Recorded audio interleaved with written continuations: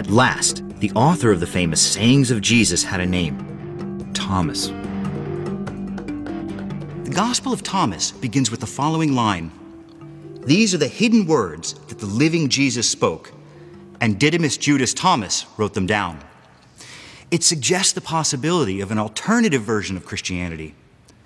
But where did the text come from?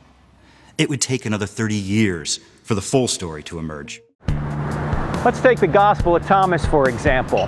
We know it couldn't have been written prior to 175 AD, over 100 years after the other Gospels were written, because it's written in this Syriac that didn't originate until then.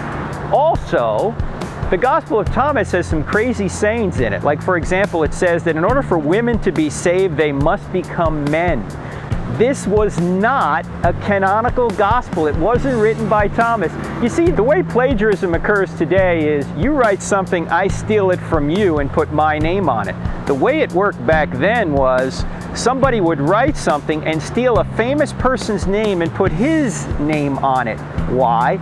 So the people would believe it because that person had authority. So when you get gospels like the Gospel of Thomas or the Gospel of Peter or the Gospel of Judas, that is a backhanded way of admitting that the people of God would only agree to believe something if it was written by an apostle.